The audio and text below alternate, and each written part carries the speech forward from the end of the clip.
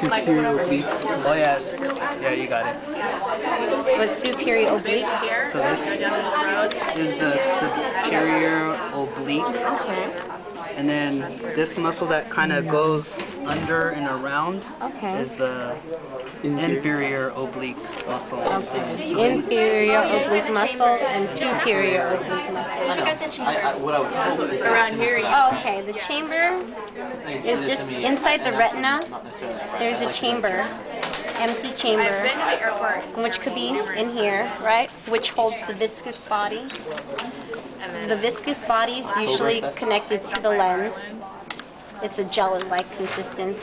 The lens is a hard-like consistence. So, and usually out in the back, there will be running out an optic nerve. It's very hard.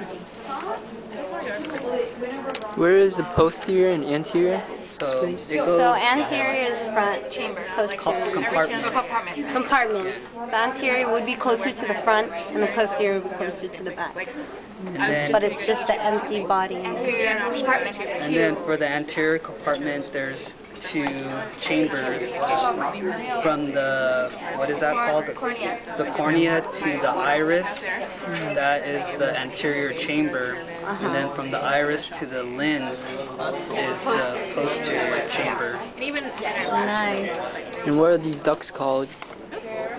Lacrimal sac. Lacrimal sac Like I said, and enamel. Nasal duct right here. Okay. Cool.